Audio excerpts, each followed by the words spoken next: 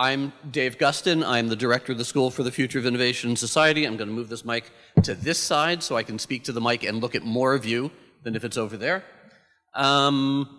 It's a real pleasure to be here this year in front of you, not with my foot in a boot. For those of you who were here last year, I was doing this with a broken foot and was, I guess, seated through most of this. But this is the first enlightening lunch of the 2019-2020 academic year, and therefore the State of the School address that I have taken to delivering. And I think it's become a sort of important function because of some things that you hear about as I describe the school. But the school is still very new. The school is still, I think, thankfully, very diverse.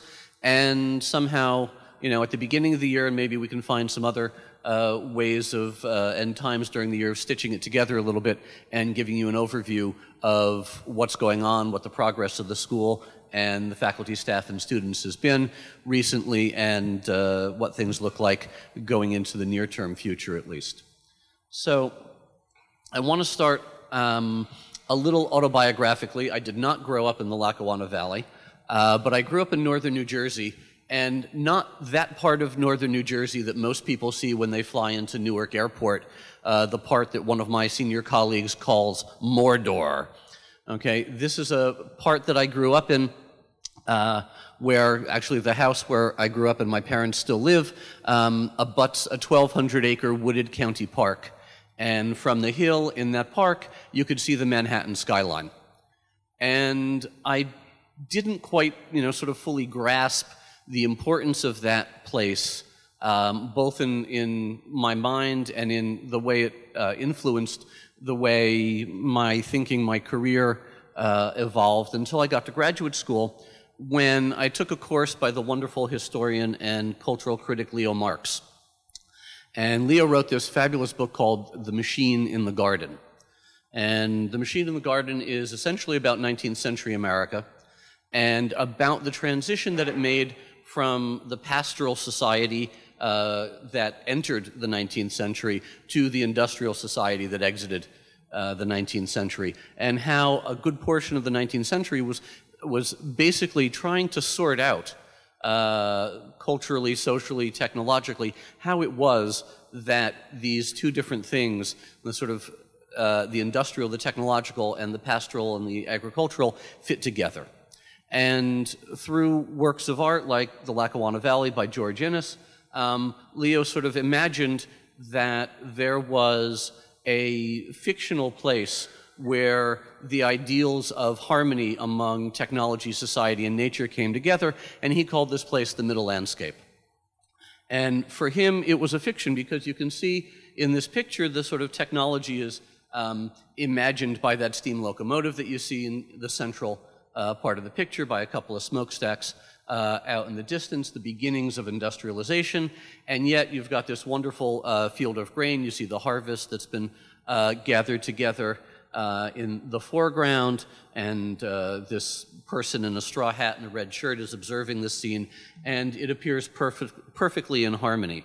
And yet you know that if you were that person sitting in that landscape, you would hear that locomotive, you would begin to smell the soot from the smokestack, and at least in contemporary vision, you might begin to wonder about whether you would want to eat the grain that was harvested in that field if the train was passing so closely by and dumping its coal ash on the field.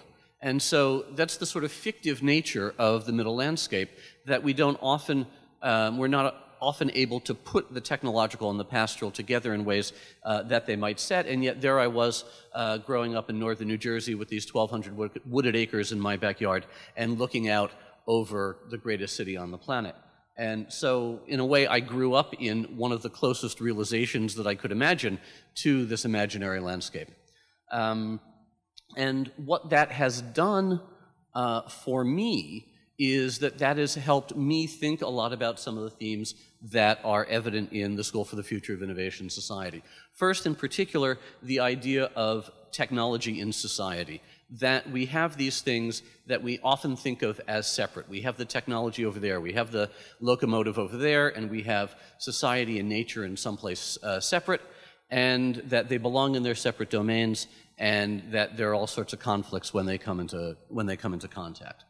And I think that idea is based on a fallacy. And if you're part of the school, you begin, you may have studied this, you may be just being introduced to it, but that the separateness of technology and society are exactly what we're trying to work against. That once we see the technological and the social as different sides of the same coin, as things that are integrated in every manifestation that exists, that the train, that locomotive and that field are both examples of things that we do technically and socially, that you can begin to grasp the ways that we might take that middle landscape from a complete fiction to something that is at least more real, someplace where we can begin to craft some harmonies between the technological, the social, and the natural. So it's that concept of technology and society, the idea that when we're looking at a technology, we're also seeing something social. When we're looking at social organizations and social behaviors,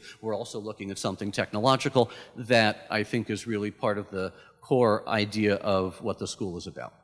Once we make that realization about the proximity, the integration, the overlappingness, whatever you want to call it, of the technological and the social, then the next step that you see here, the future is for everyone, becomes a little bit more clear in the sense that, well, when we engage in the process of future making, when we think about doing things that are anything other than looking backward or acting in the present, there's a whole scope of future making that we have, and we don't want to let that get delegated to certain narrow segments of society that might only, for example, focus on the technical sides and forget about the social sides. And in modernity, that's roughly what we've done, that we've delegated a whole host of the future-making activities to people with scientific, technical, engineering training, and not incorporated those social elements as best as we could into those processes of future-making. And so here, the future is for everyone is not so much a descriptive statement as a normative imperative, okay? It is about our activities at the School for the Future of Innovation and Society, helping bring into being a future that will be for everyone, because up to the present, it really hasn't been. I want to elaborate those ideas just very briefly in three kinds of projects. And when I give sort of smaller, more local versions of this talk, I actually bring the props with me, but since I'm standing in front of you behind a podium, which the communication consultant told me I should never do, they want me out there. I often bring props with me, and that's sort of why this array of three activities is here. But the first thing I want to tell you about is Scribblebot. So Scribblebot, as you can more or less see in this photo, is a segment of swimming pool noodle, and you can decorate it any way that you want to decorate it. And you put magic markers as legs for Scribblebot, and you put an electric toothbrush down the middle of that swimming pool noodle. You turn the electric toothbrush on, and Scribblebot dances and draws on a piece of paper for you. And what is cool about Scribblebot is you can have conversations with kids, and the Center for Innovation in Formal STEM Learning has done this, validated with kids as young as 8 years old. Is Scribblebot alive? Why or why not? Is what Scribblebot is drawing art? Why or why not? If Scribblebot were to create a work on a piece of paper and somebody wanted to buy it, would they pay you or would they pay Scribblebot? If Scribblebot were to turn itself on and destroy some important document, who would be responsible for that destruction, you or Scribblebot? And these are fabulous questions to begin to investigate with kids who are 8 years old, and this is where the expansion of the conversation of who gets to partake in future making happens with Scribblebot. But what's really happening also is that, out in the big bad world, the 8-year-olds aren't there yet, but a lot of us are, entering it, figuring out whether we're going to enter it or not. Private corporations are having conversations internally and externally about how is it that they gain intellectual property protection for things that have been created by artificial intelligences? Okay? Who gets the money when Scribblebot draws something? You or Scribblebot? Same question, framed for 8-year-olds. Second thing I want to talk about very briefly is Solar Spell. So this is a technology. There are various origin stories, and where's Laura in the audience? There she is, she's hiding already. I tell one version of the origin story. Laura, of course, tells a different version of the origin story. But one of the ways that Solar Spell embodies this sort of technology and society idea is that there had been circulating in the world a whole mess of ideas and a whole lot of objects that tried to get the content of the World Wide Web and various places in the web in front of children in under-resourced areas who might not have had access to that material otherwise. And some of those objects manifested themselves as, really cheap laptops that could connect to the web, and you've heard of the one laptop per child, $100 laptop projects, things like that, where a lot of those pieces of hardware ended up not serving the function that they served. When Solar Spell was designed, part of what went into this design of a small solar-powered, ruggedized web emulating system — Solar Spell does not connect to the web, but it connects to a device through a local area network — was the social insights about how such devices might better work in the areas in which they were introduced. So Solar Spell provides a route outside of an electrical grid, outside of the internet, but it embraces the capacities of teachers and a learning environment that has to be actively engaged with the students in order for it to actually work as a teaching tool. And over the past several years, Laura and her colleagues who have designed and built Solar Spell, the students who she works with in the service learning model, have taken at this point now hundreds of Solar Spells into a variety of places around the world. They've partnered with the Peace Corps, and Solar Spell stands as a different kind of example to how is it that we can get educational resources to people in under-resourced environments, apart from now we have the beginnings of the satellites that are meant to cover the sky and beam internet down at everybody. This is a different kind of model that is perhaps more sensitive to those dense technology and society relationships. Third thing that I want to mention is American Dream Tara. This is an older — oh my God, we're clustered on here. This is one of Lauren Keeler's projects. I didn't know they were going to sit at the same table.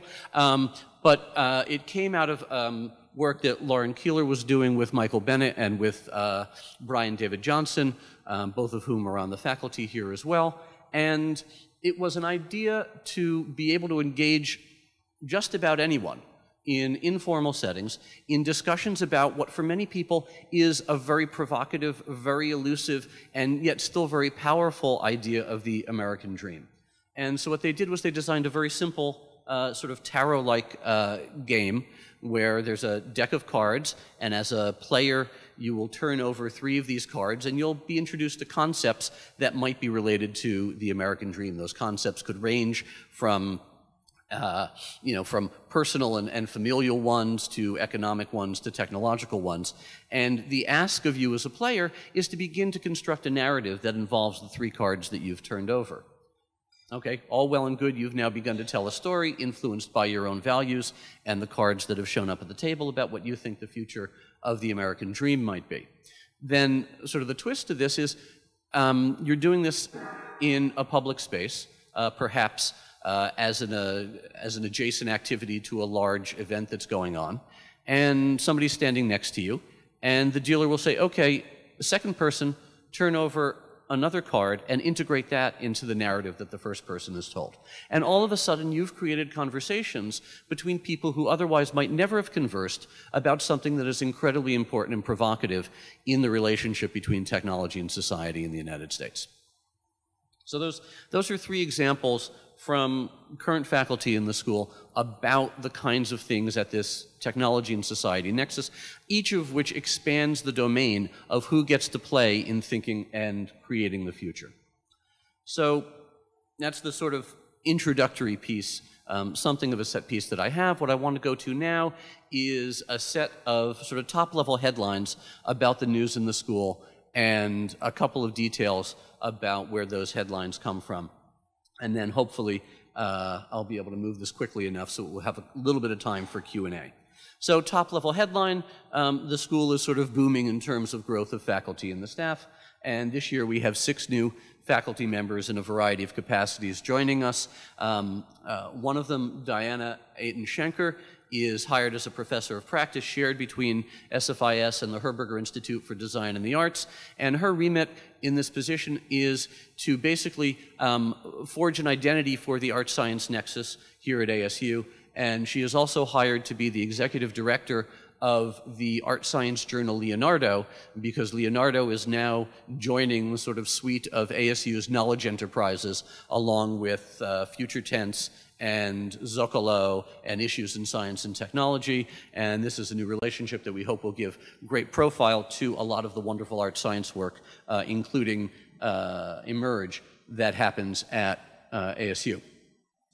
Also with Haida and Arts, Media, and Engineering, we have pivoted, or Ed Finn has pivoted his faculty position, and so he will now have his tenure home here with SFIS and the rest of his line remaining in Haida Arts, Media, and Engineering.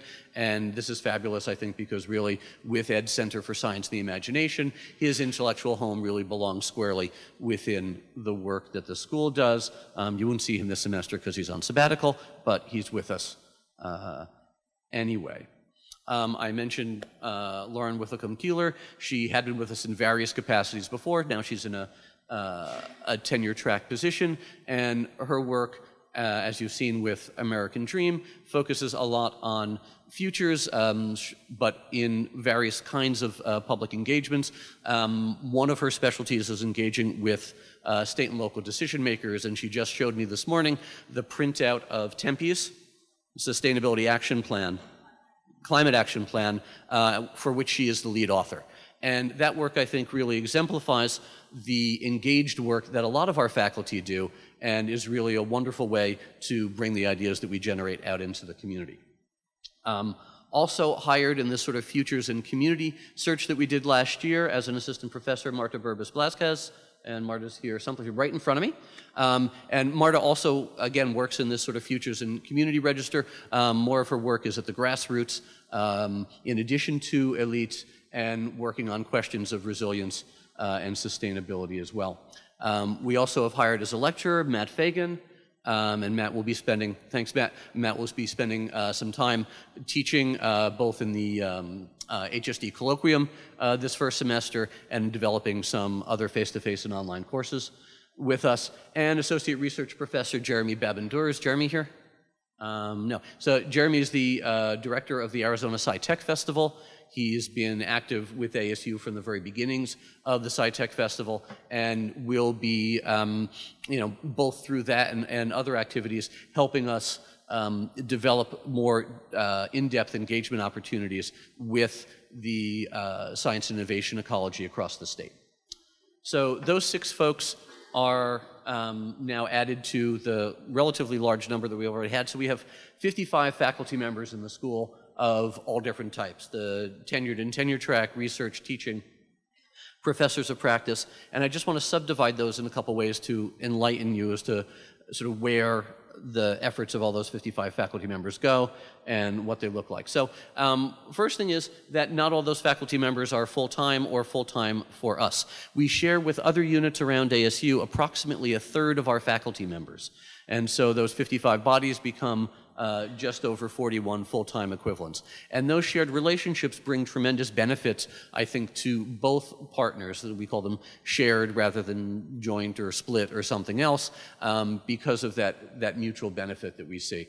And so for some of these folks, like the 6 faculty members that we share with Fulton Schools of Engineering, the idea is to have those faculty members be conduits for a lot of the ideas about technology in society and about broadening the base of future making into the schools of engineering. And this was actually one of the mandates that came from President Crow in the very first meeting that the school was discussed. For other shared faculty members in arts and sciences and law and elsewhere, it really is about the opportunity to take advantage of the mutual perspectives of those areas. 31 of those faculty members are on tenure track, and of those 24 and a half full-time equivalents. So we're sharing not just research faculty, but our tenure track faculty as well. And yes, you will note that folks who are involved in personnel evaluations, you folks who are involved in being shared bodies between different entities, there are transaction costs to bear here. You get evaluated in 2 different units. We have to coordinate with those other units that we're evaluating you with. But those transaction costs are really worth it because the collaborative endeavors that are built out of this relationship they're just profoundly important for SFIS, which has identified itself really within the university in its first 4 years as a place of collaboration, as a meeting space for multiple kinds of disciplines. And there's the update of the number about those different kinds of disciplines. So the faculty around the school, those 55 bodies, represent now 43 different doctoral disciplines. And as well as 5 different non-doctoral preparations. And so the School for the Future of Innovation and Society is something like the beating heart of inter or trans or multi or post-disciplinarity at ASU. This is not the interdisciplinarity in units that have chemistry, biochemistry, and biology next to each other. This is the interdisciplinarity or transdisciplinarity of geography, of physics, of sociology, of food studies, of law, and of political science. Okay, and what this allows us to do ideally, and there are probably some good examples of it in practice already, but what it allows us to do ideally and aspirationally is to be able to bring these different disciplinary perspectives to bear on sets of problems. Among the research centers that we have in the school, and there are now 10 or 11 core research centers, to be able to address challenges in the world from different disciplinary perspectives, because of course the world is not organized by academic discipline. And then to be able to face those collaborative challenges outside of the school in ways that we're comfortable in facing, because on the one hand we might have a physicist or an engineer or a sociologist or a political scientist who can talk to those disciplines, but also because that physicist, that engineer, that political scientist or sociologist is now capable within the school of talking to that diversity of folks, representing that diversity to the outside as well. And so this is, I think, again, particularly at a place like ASU, which puts a premium on working in the community, on facing real-world challenges. This interdisciplinarity is a real benefit. Again, it comes with its transaction costs and other challenges. It makes evaluation a little bit harder. It makes understanding the norms that faculty, particularly younger, newer faculty, come from a little bit more challenging to work with and embrace within the school. But I think the school has really a good, strong culture of interdisciplinarity, of the centrality of these things, like technology and society, and like an orientation toward the future that helps overcome those challenges. Staff in the school have grown tremendously as well. And so now we have 35 staff members in the school, 9 of whom are new in the past academic year, and we're currently searching on 3 open lines. In the business office, Stella O'Hanlon and Jessica Bonzo. In the DC office, Kara Hapke and Leah Kaplan. Project staff, Dean Frias and Sarah Jordan. Dean's working on informal science ed, and Sarah's working with Laura on Solar Spell. And in communication and engagement, Maddie Nelson and Jenny Strickland. And then the assistant to the director, where's Michelle? Michelle. Michelle told me that I shouldn't point out that she's wearing her Quest t-shirt.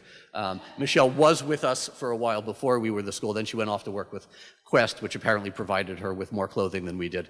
And now she is my assistant and basically is, responsible for many, if not all, of the successes that the director's office has, and responsible for none of the failures. So thank you, Michelle, in particular. Other areas of growth in the enterprise. So the piece of perhaps sort of most, spectacular, high-end, numerically quantified success is in the research enterprise. But I do want to point out before I go to the numbers that it's not just all about the numbers, although we have been given a number, and I'll talk about that, but it's also about participation, and it's also about impact. So on the numbers side, and you can see, I hope that's legible to the back, proposals, awards, expenditures, and return on indirect cost over the past 4 years of the school, including the most recent fiscal year, 2019, and then that these are in millions of dollars, and that gold expenditures over in 2025 is the goal of $20 million that's been set for us by the central administration. And what you can basically see here in staying in that expenditures line is that we're just about halfway there, and that just about halfway there represents 2 doublings in the past 4 years, which is an incredible achievement, worthy of applause. And really, Ira Bennett has set up as Associate Director for Research, a great research team, and he and particularly Jenny Crayer, but also the pre-award and post-award folks that are in that group have been doing a spectacular job, both in terms of the sort of higher end management and strategy of this enterprise, and also in terms of bringing as many of the faculty into the research enterprise as are interested and willing to be part of it. Okay, so, you know, we are a research university. We want our faculty to be engaged in research. Ira says that when, you know, faculty ask him when we talk about dollar amounts, what's, you know, how much research should I be doing? Ira gives exactly the right answer, that amount of research which advances the goals that you have. Now, as a school, we do in fact have a measurable goal, and like I said, we're very nearly halfway there and still have a long way to go in terms of growth of the faculty, in terms of growth of the capacity of individual faculty members to contribute here. But the growth of the research enterprise has really been tremendous over the past several years. Now, what else are we looking at in terms of the research enterprise? So you'll see again those dollar amounts in that central column, and in the left-hand column in the gold, we're looking at the number of, in proposals, the number of proposals and the number of investigators involved, the number of awards and the number of investigators involved, the numbers of grants that are currently expending funds and the numbers of investigators involved. So if you look at that, that bottom number, the expenditures, for example, we have 75 active awards and 41 active faculty in awards that are generating expenditures.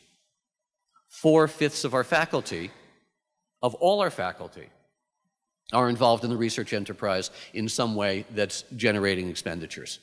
That's a fabulous number that is more intensive than you'll find in just about any other unit, except units that really make people pay for their salaries and their space and so on. And it's something that I think we're rightly proud of. And you can also see sort of where those numbers get generated. In the past fiscal year, 38 members of our faculty, and we just added 6.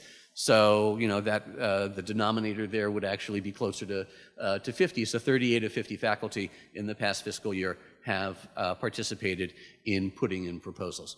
The other thing to note from this, you can't judge it directly because, you know, fiscal year 19 proposals are not the same proposals as fiscal year 19 awards, but the real experience represented there, we have a tremendous success rate. That the expected value of any particular proposal that we submit based on that success rate is very high. That was achieved in a variety of ways. Ira's team working very intensely with folks on both large and small science proposals, but it represents a real quality of the research that is done, a real quality of the faculty in the school, and that is not lost on the central administration. This is something that the president, the provost, the vice president for research, they know these numbers. And so, you know, for the folks who are involved in the research enterprise, this is really fabulous work, and congratulations and keep at it. What I want to do just very quickly is highlight 3 different kinds of contributions to the research enterprise that we have. And first, sort of at the, you know, at the highest, largest level that we are currently capable of doing work, Paul Martin and Ray Ostman and the Center for Innovation in Informal STEM Learning, they operate at the top of their field nationally and globally. They are regularly and successfully competing for what the university has occasionally called the 3M Awards, the multi-million, multi-year, multi-institutional awards. Chief among this is an award from NASA that is, well, we can't talk about the future yet on that, but the first iteration of that award, Paul, was 12 million, 14 million? 16 and a half was the first iteration of that award, and we'll be talking about the future around that shortly. So this is the stuff that at the level of the most senior faculty members who are active in these 3M awards really drives things, drives impact, drives numbers of engagement through their prior experience with what used to be called the Nanoscale Informal Science Education Network, now the National Informal STEM Education Network, NISENet, work that gets done by Paul and Ray and some of their other colleagues who are doing work at this scale. Work that they do reaches 10, 15 million pairs of eyes in 600, 700 science museums, science centers across the country. So that's the kind of impact that research at this highest scale can have. Another model of success, and here's a picture of Cynthia Celine. Is Cynthia here? She missed her call out. Cynthia's a tenured associate professor, and over the past year, she has significant shares of 2 awards, the origins of which are in the more science and engineering enterprise, but she is the lead PI on the social science version of these. One is with an NSF award on research and training around smart cities that I think Ponch is the lead PI on. Another forthcoming that we expect from the National Institutes of Health around public engagement and futuring around human genetic engineering in the age of CRISPR. And so Cynthia, in part through the Center for Study of Futures that she leads, is continuing and building on the legacy of the Center for Nanotechnology and Society, or at least part of that legacy, in partnering with science and engineering enterprises around ASU and bringing a active social science research component, in this case mostly futuring, to those activities. And that part, that kind of research now constitutes something between 1/3 and 1/2 of the school's research portfolio. A third way that research gets built, Jesse is here someplace, I saw him. Jesse, and Jesse's the guy behind the turtle. Jesse is an early career scholar. He joined us last year as an assistant research professor, had been a postdoc, and Jesse has done an enormous amount of work initially at the smallest scale of research support, in the $25,000 and $50,000 level, running around, being in front of foundations that provide philanthropic support for research, being out in the field, doing the research, and building the network at the very beginnings of his work that then are going to support what looks to be a really promising research direction. And already at this stage in his career, he has one of those awards where he's bringing a substantial part of his work to, as a co-PI, to that larger domain that is working on his particular focus, bringing new technologies, in particular a solar-powered light that attaches to fishing nets that excludes turtles, that excludes sharks, and also, by the way, benefits the way that the local fisher folk get to participate in an extractive economy that allows them to survive and allows them to potentially market the fish that they catch as sustainable and fit for enlightened consumption. So Jesse, at the very beginning of his career, has really done the hard work of finding the right niches in this funding ecology and stitching them together. And that work has been done very much in conjunction with our research advancement staff, but it is another kind of model for an early career scholar to really contribute and have, by the way, an impact on the fisher folk with whom he collaborates. So, second kind of top-level headline. Great student achievements and outcomes, but at the moment, only slow-growing academic programs. And this is particularly the case in the undergraduate and master's curriculum, where we need to be able to reach more students at ASU, both bringing them into ASU and reaching across the university. So, perhaps needless to say, one of the places where we've had this fantastic set of outcomes among the students that have been working with us is in the research domain. And so we have created, under the guidance of Emma Froh, the SFIS Undergraduate Research Fellowship, SURF. It's meant to be the sort of catch the wave surf, not the, you are working under my thumb surf, although it could be interpreted as that. And we provide the undergraduate research opportunities both for credit and for stipend. And we have grown from a very modest program in the first year 3 years ago to a much more robust program now where we have 14 faculty around the school involved. So about a third of our faculty are involved in guiding undergraduate research fellows. And the really interesting part of this is that of the number of students that we have in the school, 9 of them are involved in this. That's not a huge share of, or not huge number of students, but we've got 50 students from outside SFIS right now participating in the, I'll go to that in a second, participating in the program. And this is not something that is normal among other units. Other units really restrict their undergraduate research programs to who it is that they serve in their majors. But again, this is, I think, part of what our mission is, to provide some connectedness around campus, to bring interdisciplinary and technology and society training to a variety of students across campus. The numbers of students that apply from outside SFIS are very large to this. We have to sort them significantly. One of the particular successes this past year was Emma's own research with her students about unregulated stem cell clinics in the Southwest, and research that she guided her students through doing, was published recently in Stem Cell Reports and garnered a whole lot of interesting and appropriate attention based on this undergraduate research. There are other very strong undergraduate research programs that faculty have built. There was some important work that is Katina here.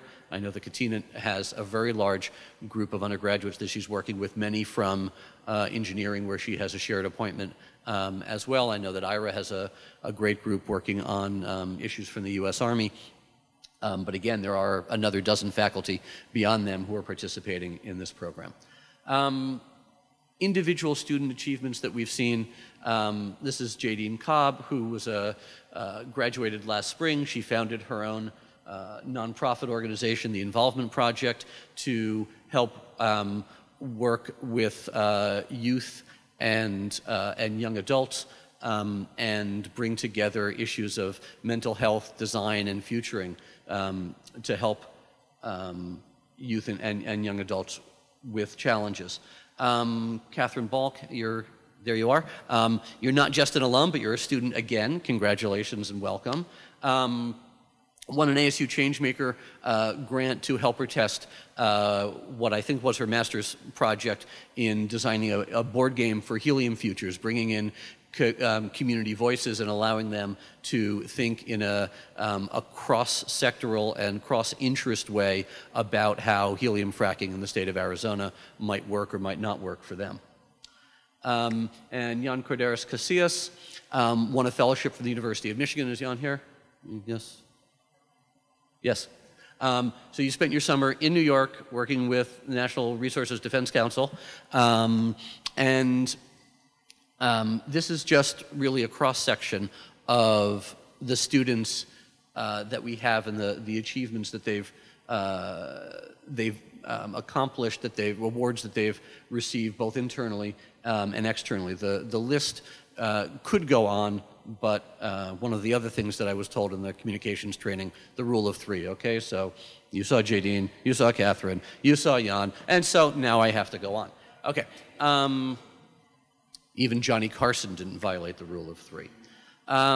So these are basically the numbers of students that we have in each of our programs. I'm not going to go through it line by line or acronym by acronym, but you can see from the numbers that the growth rate is, shall we say, not accelerating in any particularly robust fashion. And this is something that we have to pay significant attention to. Basically, at this point, in an all-hands way, everybody in the school needs to think about how it is that we are growing our academic programs. And we have this semester, where's Jamie? Wasn't he was here? So, oh, he had to leave for class, right? So Jamie Wetmore, who had been the chair of the undergraduate programs, is now the associate director for academic programs and debuting a new role for the school as interim deputy director. So basically as interim deputy director in charge of a whole set of initiatives, many of which will be focused on growing the academic programs, but really providing some oomph and some dedication there, and he will be constituting a working group that several of you will be involved with, both at the faculty, staff, and student level, that will focus on developing activities that will have real resources behind them in building enrollment. Next sort of high-level headline, strong progress on alumni and development infrastructure, but as many of you know, the ASU has been in the midst of a large capital campaign for a couple of years, and Campaign 2020 is rapidly coming to a close, and we need to put some more oomph into that as well. So some faculty from last year have seen this picture. This is me and Pat, and we're at the Chuck Box, if you recognize the background. And one day last, when was it, at the end, Rebecca, the end of November, beginning of December? Where's Rebecca? End of November, beginning of December. Pat sort of surprised us. He had been in email correspondence with the foundation, with Rebecca, who is our engagement and development coordinator, with me, and we've been sending strange emails around, and Pat had found us because he was interested in innovation, and he sort of just stumbled upon ASU and the SFIS website. He had no prior connection to ASU, but he liked what he saw. He liked chatting with us. And then he called from his cell phone and said that he was in town and where could we meet. And it ended up being the Chuck Box because that's where his Uber dropped him.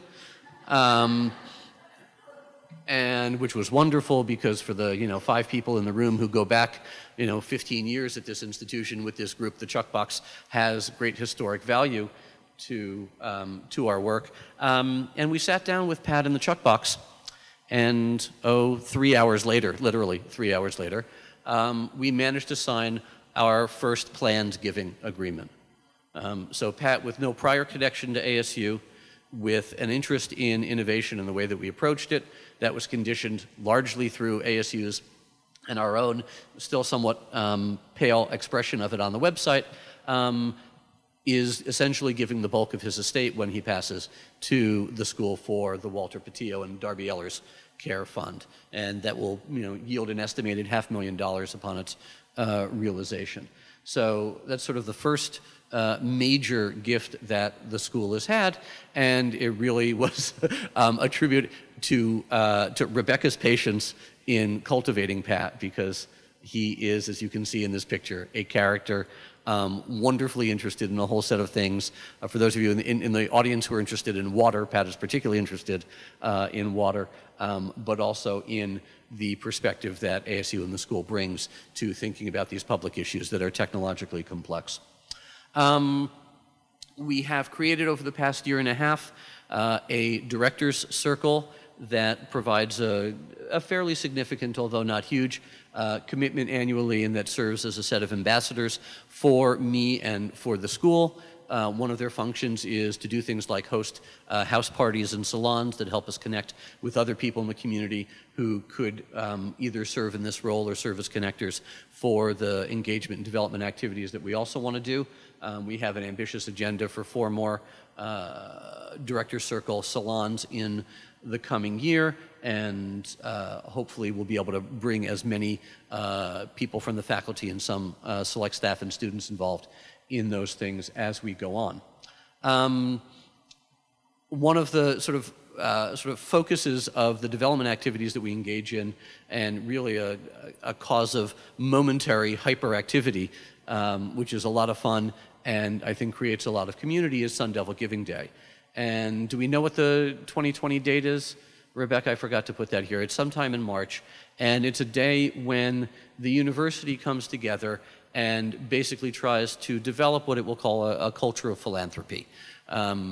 When I was an undergraduate, and my institution, when I became an alum, my institution, its alumni association, sent out a an envelope that had on the back of it a cartoon by a cartoonist who is affiliated with the undergraduate institution that I went to, but I won't talk about that. And the cartoon showed somebody going to their mailbox, opening up the mailbox, picking out a letter and said, "The Alumni Association. I wonder what they want." Okay, now if you laugh, you're part of the culture of philanthropy because you know that the Alumni Association really only wants your money. That's not what this is all about, but it is about building a culture of philanthropy that recognizes that everybody has a stake in the financial health of the university, and that as a public university, as an entrepreneurial public university, in a world where state legislatures are retreating from even their constitutionally obliged roles in supporting said universities, philanthropy is an incredibly important thing. Now, when we do Sun Devil Giving Day, everybody, chips in, everybody comes and helps decorate, everybody gets on social media and so on. You can see the scale of resources that we generate on Sun Devil Giving Day. This is, for us, a very good set of numbers, especially when you pitch them against other units at ASU. We are sort of recognized in the ASU Foundation that coordinates development activities as one of the units that pays this serious attention, that is serious about building a culture of philanthropy, and that performs on Sun Devil Giving Day vastly beyond its peers in the other schools and colleges in terms of percentage and level of participation, and even, interestingly, in size of gift. Now, on Sun Devil Giving Day, everything above $5 counts, or $5 and above counts, so we do a very good job on Sun Devil Giving Day. But one of the reasons why we do a good job, I think, on Sun Devil Giving Day is this is where it goes to. Every dollar raised in Sun Devil Giving Day goes back to students through a variety of student awards and programs. So the charter awards that we have developed that recognize the values embedded in the ASU charter of access, excellence, and impact. The Future is for Everyone awards that are essentially needs-based awards to our undergraduates. Travel awards for students participating in Solar Spell, in study abroad, some newer fellowship funds that we have with particular research centers like the Consortium for Science Policy and Outcomes and the Center for Science and the Imagination, a student emergency fund, and a refugee fund that importantly was used a couple of years ago to help defray some of the expenses that, in particular, graduate students whose careers in graduate school were displaced by Hurricane Maria in Puerto Rico, that fund was available for them to help some costs when they came to ASU as part of a larger ASU engagement with the University of Puerto Rico. So that's where the Sun Devil Giving Day money goes to, everything back to students. Students, of course, become alumni. This is one of the ways, or sometimes alumni become students, Catherine. This is sort of two of the ways to seeing the variety of alums that we have. On your left, the various formal degree programs that we have currently or have had. The largest of which in producing alumni, in part because it's been around for so long, in part because it has a substantial online presence, is the Global Technology and Development Program. In the light blue on the bottom, the Applied Ethics and the Professions, which is a master's degree program that we inherited when the school was created. We moved a lot of people through that, but given the model in which that master's program was built, we have not been admitting new people there, but are reconsidering what it means to do ethics training for professionals, and we'll be recasting that degree program. And then the Master in Science and Technology Policy program, which again has been around for a while, and the new undergraduate program, NHSD. And then you can see in the right-hand side, we also embrace a large number of people who have come through our informal programs, people who are not students of ours in receiving degrees, but people who will have engaged with particularly the Consortium for Science Policy and Outcomes in its DC manifestation and been part of the Science Outside the Laboratory program, for scientists and engineers at the doctoral level who have been part of the winter school that's held that the Center for Nanotechnology and Society created, and now the National Nanotechnology Coordinated Infrastructure sustains. And these are relatively large numbers of people every year, and they're people that whose intellectual and career outlooks our frameworks influence, and we want to embrace in our community of alums. We have an active alumni board that has now 10 members and 2 faculty liaisons. They run programs like Alumni in Residence, Digital Brown Bags, Career Coffee Chats. We've already had the first coffee chat this year, and it is a way of providing a continuity of experience for our undergraduates, our graduate students, and into their roles, hopefully as active alums of the school, and being able to provide mentorship, role models, career opportunities for the students who are coming through the school. Because this, of course, is one of the challenges that we have as a school that is not related to a discipline, as a school that's not related to a profession, as a school that is related largely to things that are unfolding and will unfold, rather than to things that have happened. We have to be incredibly self-conscious about allowing students, and when it comes to undergraduates in particular, their parents, to understand what career pathways might look like. And so this connection, this continuity of experience from student to alum is incredibly important for the school. And then finally, we've got Campaign 2020. We have an assigned goal for that as well, which is $20 million. We are a quarter of the way there, but there's not a lot of time left here.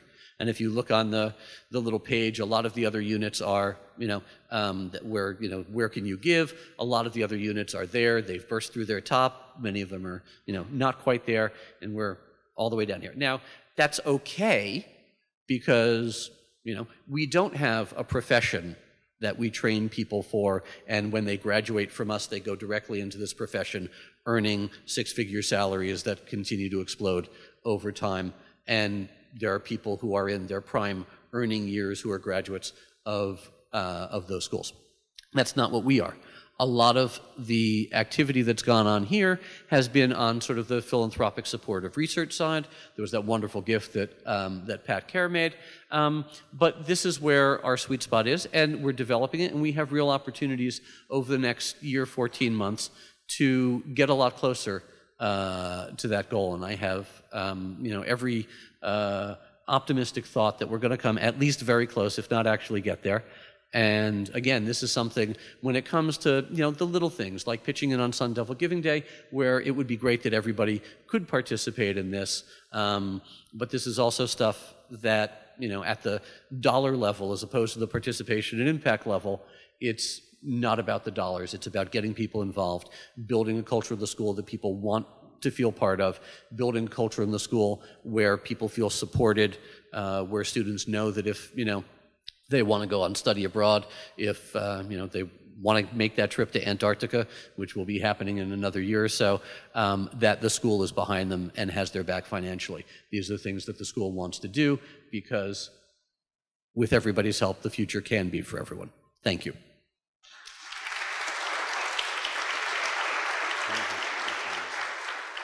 The 1-minute version of the 5-year vision is a faculty that continues to thrive as it has been individually and collectively, a student body that is certainly as highly qualified as the current was, but that is drawing more energy, activity, and participation from around the university. It doesn't necessarily mean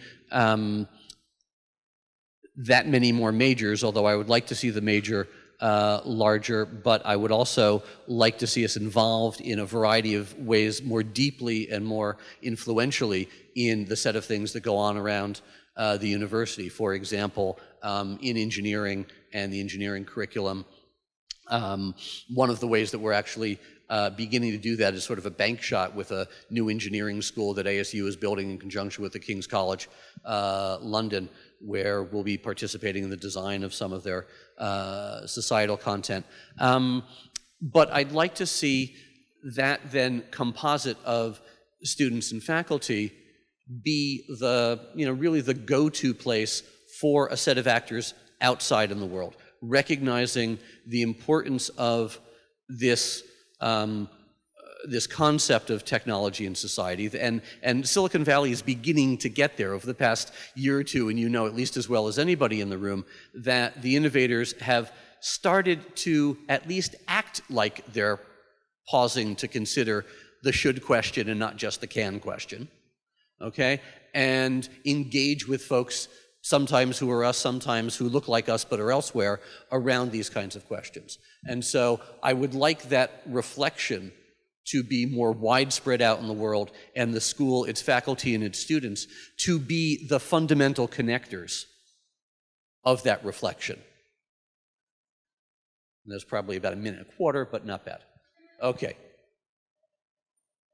Anything else? Okay, we're done. Thank you so much.